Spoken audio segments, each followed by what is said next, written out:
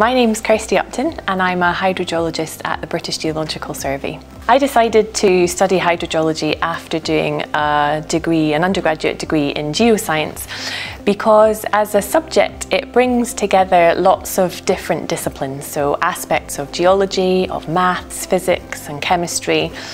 I also wanted to do something that had some relevance and use to society, and obviously water is fundamental to us as human beings.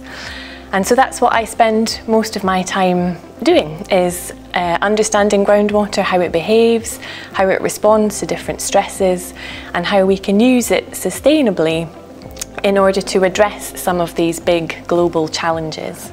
One of the things that I love about my job is that it's very varied. I get to work in different parts of the world, and I also get to work with lots of people from different backgrounds who come together to try and address some of the big water-related challenges that the world currently faces.